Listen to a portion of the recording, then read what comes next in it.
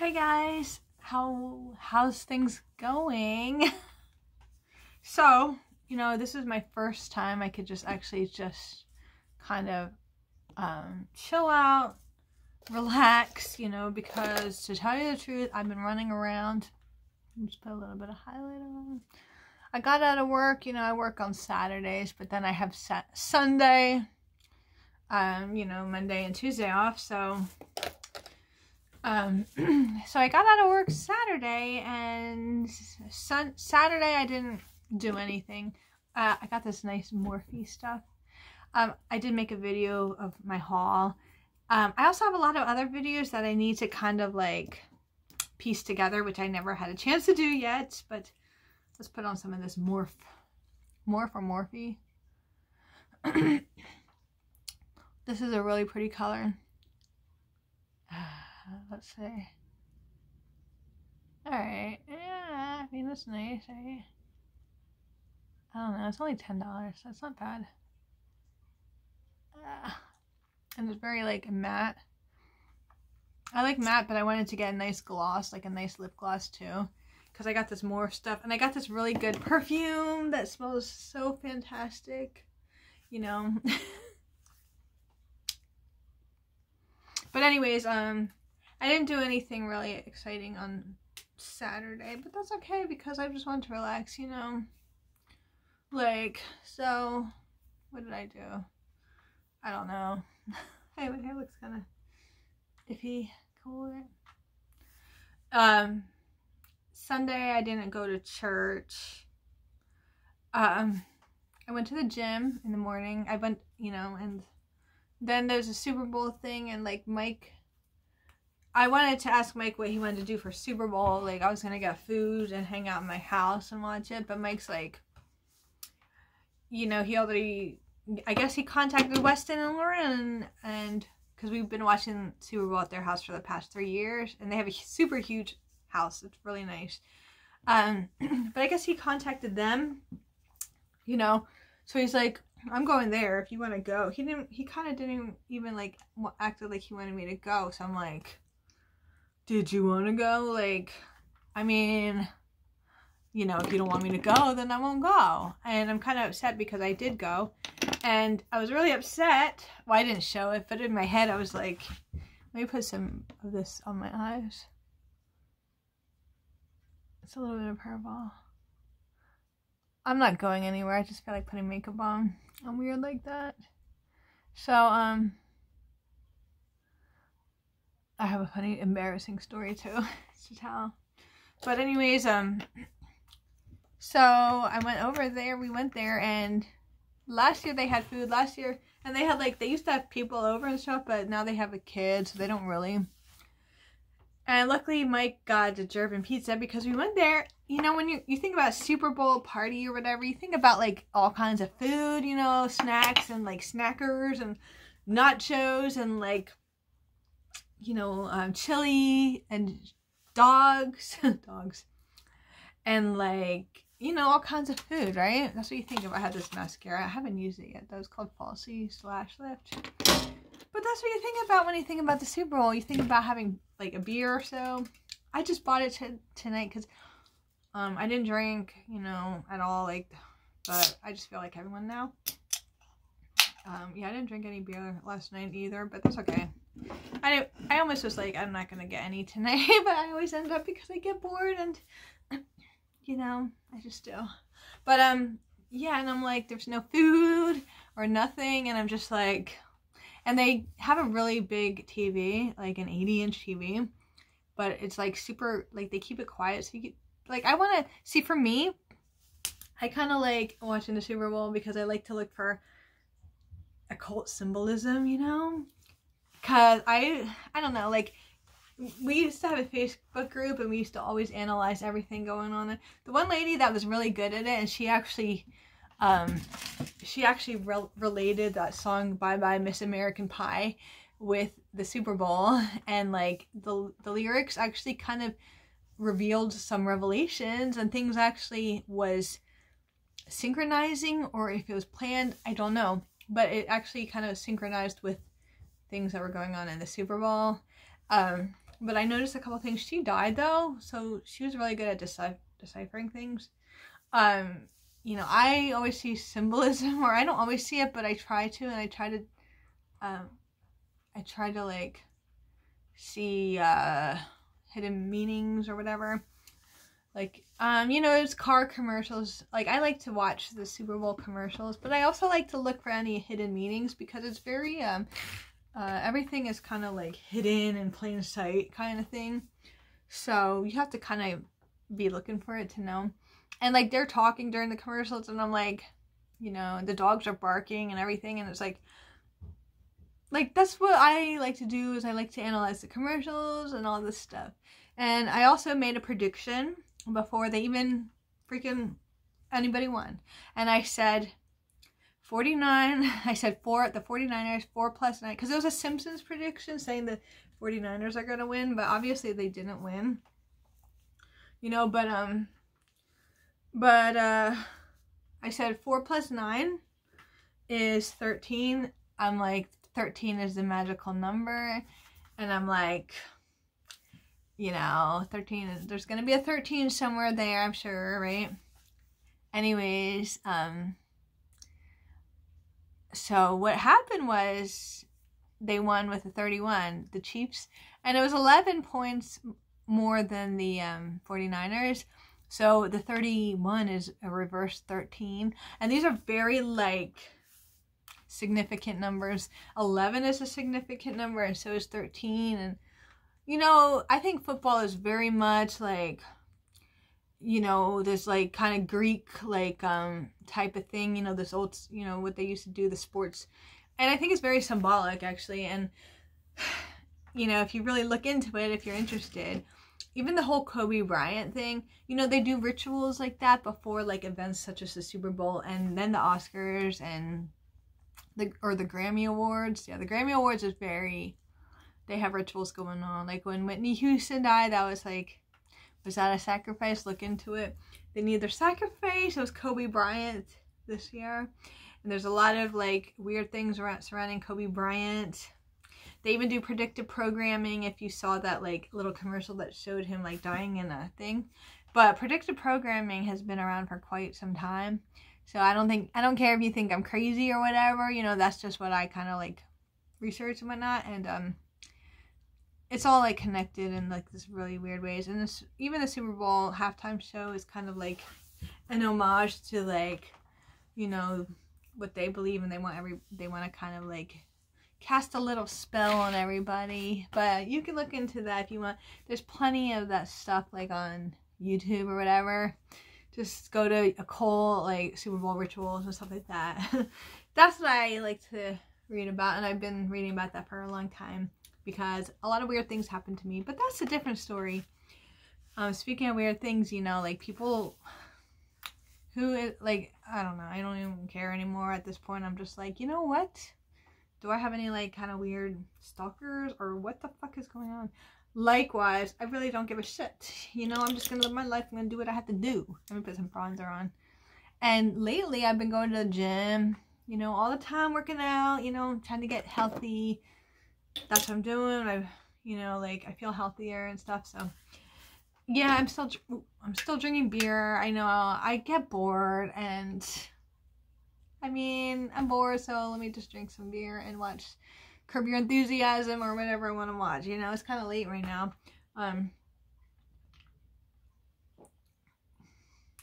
Ooh, I haven't drank in a while though, to tell you the truth. Well, last week Jimmy came over, but I get bored, and then it's like, but you know what? I haven't went out in a long time. But anyways, yeah, so like I'm working out and kind of losing weight, you know. Oh yeah, so today, what did I do? Oh, I had a doctor's appointment. Oh no, I have a recruiter that contacted me and wanted to speak to me for a long time, right? To talk to me about, and I was thinking about going back in the Army for a while. So anyways, so today I finally went to talk to the recruiter, and it was up in, like about 20 minutes for me. So it was at 10 this morning, you know, I want to put some, like, you know, a little bit of like highlighter or whatever. But yeah, it was like at 10 in the morning. So I woke up and then I went there, you know, to see what he had to say. I told him beforehand that I had a DUI, and he said, that's no problem, right? So he doesn't know that I've had 4 DUIs. Yeah, I have. I've had, but I don't drink and drive anymore because I really, no, but I did, like, when I was, like, dating this guy that's, like, bad for me. Okay, I feel like I'm going to lift this phone up a little bit so it's a little bit more higher. Hold on. Okay, it's a little bit better because I want the top of my, I want you to see the top of my hair, right? Let's try one more. This is the Tower of Babel. Just kidding. Here we go. Oh, perfect. And I want to close that door because that door's, like, bothering me. I want to do a funny skit about, like twerking tutorials. Like, they look so easy when they twerk, and then when, like, a girl with no rhythm twerks, I can't even twerk and I like no rhythm. Anyways, but that's for another story. That's for another day. like a joke, you know, because when I twerk, it's like when I try to twerk, I have, like, no rhythm and I can't even.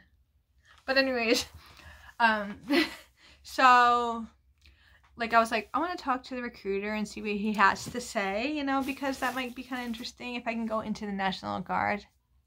You know, how hard is that? And I was prior service, so I don't have to, I don't know. So I went there today, and, like, he was telling me I have a whole packet of things that I need to get done, but it seems kind of, I would like to go back in the military. I actually would, and I really think I would be good at it. I've been, you know, like, I'm older now, so I'm able to, I was, like, fresh out of high school when I went in, you know, before, but if I could go, I might even have a chance. They said I could go back as my old MOS. And if I did that, I would get a bonus. My old MOS was 98 Golf, but now it's, like, called 35 Lima. It's a linguist. It's military intelligence. And I was at the Presidio Monterey, like, learning Spanish. So I would like to, maybe I could do that again. But I would be gone for, like, a long time. And then I would have to get my MOS training after that, because I would have to learn a language. Then I'd have to get my job training, you know. But yeah, we'll see. Like, we'll see about that. You know, but I'm, like, they do have to do a background check and all that, and I do need to get people to write good letters about me, like, you know, she could do it, like, she's a good judge, she's a good character, like, you know, all this stuff. So but they did pull up, and they pull up my record, and they're gonna see DUIs, and I'm, like, kind of worried because I never had a felony, but I've had, when I was, like, 22 with my ex-boyfriend, I don't know, I was driving and I wrecked my car, I flipped it over, and, you know, got DUI. And then I was also driving with this other guy who's an idiot, and I got, like, I used to drive around and not care, you know, and I got another DUI, and then I got one in Pennsylvania, like, right after that. This all happened around the same time, you know. And then I got one, I had my last one, which is, like, 6 years ago. Yeah, like, I talked about my DUIs before. I did go to jail for it, you know. Yeah, like, it's terrible, like, you know. I certainly do not do that anymore. Like, I don't drink and drive. I take Ubers, like, if I'm gonna meet friends and if they're out, or I'll have somebody pick me up, but I'm not gonna drive. I'll stay home and drink some beer, you know, like I'm doing right now. But I definitely can't have a DUI. But I understand that, but I'm just, like, really nervous, like, if that's gonna hinder me from going back into the military, you know. But I guess we'll see about that. But I think it would be really good for me. It would make me feel like I'm doing something, you know, meaningful with life, you know, and I just like being in the military. I've always liked that feeling. There's a certain feeling that the military has that civilian life doesn't. And I wanted to talk about some things. So, you know, when you're, like, younger, you know, when everything is so new and the world is new. Like you're in high school and you're just like thinking about your plans, what you want to do with your life, you know, and you're just, or whatever, you're just young and things are, you know, crazy. You know, you think about college or whatever you're thinking about. You're thinking about leaving, you know, whatever. Everything feels so like, there's certain feelings, you know, that you get, like certain things, like, you know, you're around people, like a peer group, or like you go somewhere and the building reminds you of something, or it smells, there's a certain smell, you know, like a certain, you know what I'm saying, like a building or whatever, like, you know, or like, you're just like you feel like part of something, like part of a group, like you're going to school, or, well, the military, you definitely feel like part of something, you know, and it's just a feeling that you can't explain unless you were in the military, like, you know, like, it's not like being a civilian, you feel, there's a certain feeling, you know, there just is, and, like, I went to basic training in Fort Jackson, and that was, like, so, like, playing soldier, like, playing in the, I mean, you're learning skills and all that, but, you know, you're shooting. I wanted to ask the recruiter about the M16, like shooting that and stuff, like on the range. Like, you know, you get your M16 and you learn the serial number and everything, and you learn how to do drills and like all that stuff, you know. And then you do PT and like, there's a lot, you know, that you learn at being a soldier. But like, I wouldn't have to go back to basic training, but I would still need a refresher course on like being a soldier. I definitely would. He says it comes back to you. I don't know. I would have to take drills, you know. But since I was already in prior, I don't think I would have, he says I don't have to go to basic training again, which is good because I would be going in basic training with like a bunch of kids out of high school, and I'm like, you know, much older than that, you know, but I still have to do a PT test, but the PT test changed from when I was there, you know, like they go by a point system or something like that, but, you know, I'm working out, I think I can do it, you know. I went to airborne school in Fort Benning, like, I was, you know, I just was so young and, like, didn't try, but airborne school had a certain feeling about that. It just totally reminded me of something, like, from the 40s, like, there was a certain feeling just about that whole base, you know, but it was really cool there, but it was definitely a cool time, you know, and, like, people, like, the rigger, like, they're the ones that pack the, things for the jumps, you know, the packs. That was like in a big thing, and they all packed that, and like they listened to country music and all stuff, like, you know, like there's all kinds of people in the army, like you're just gonna meet all kinds of people from different ways of life and from different you know, states, cities, or whatever, like seriously, but you know, I was at Fort Benning for like a month. I got pneumonia while I was there. So, yeah. It was crazy. But, then I went off to Presidio Monterey Defense Language Institute, which is in California. That's like a language school. So they have Spanish, they have, you know, they were teaching French, Arabic, Persian, Farsi, all kinds of different languages, Japanese, you know. I was learning Spanish though, because like my score was good enough for Spanish. But yeah, they have all that. Like, but imagine if I could go back into that. That would be so surreal for me, because I was there when I was younger, and it would feel like I'm revisiting an old dream or a past life. Like if I end up going back to where I was when I was 18 years old, but I'm a different, like I'm not, you know, when I was younger, I was like different mind frame and everything, but to me, that would feel so surreal. It would feel like I traveled back in time, or it would just feel really weird. I think it was like, because I met, like, I had a boyfriend that he was such a good guy too, and I think he would have liked me and him to get married, but like he's not there anymore, and he was only 19, like now, you know, he's older, he has a family and stuff, but that's what it reminded me of, and because like all this stuff, like, I don't know. I mean, like, I could say stories of like being in the army and memories I've had and stuff, but I feel like I'm talking too much. But anyways, that's like a lot that's like on my mind right now, because I talked to the guy and I'm like, yeah, I would definitely go back and be in the National Guard, like, you know, why not, right? So, but today, so I had an appointment to talk with the recruiter, and I was there for like over an hour, and I had to like pee. I was like, is there a restroom here? At the latrine, I said the restroom. And I was looking around for it, and it was like, it wasn't a recruiter's office. It was like in a, it was actually like in a, whatever the buildings are called. And I'm walking around the buildings and I see military. I didn't know where to go, and I saw like a garage, and I saw like military vehicles and stuff like that. And the guy was like, are you lost? Are you looking for the restroom?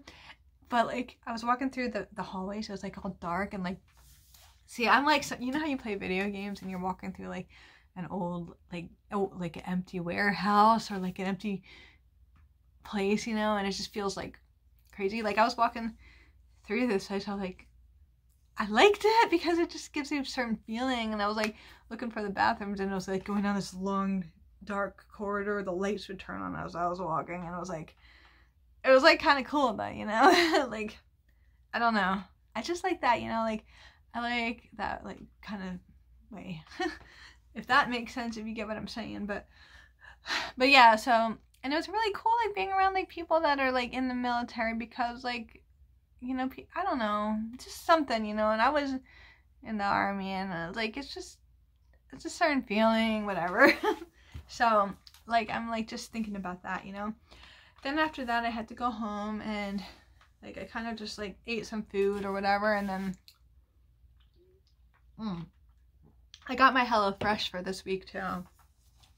But HelloFresh, like, I'm trying to lose weight and be healthy, and they have a lot of red meat. I don't really eat red meat too much, and they have like a lot of sour cream stuff, like for sauces and whatnot.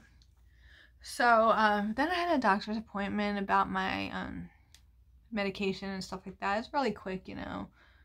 It's always like a quick ordeal. Like, I just go there, and then I get a refill for my hydroxyzine, and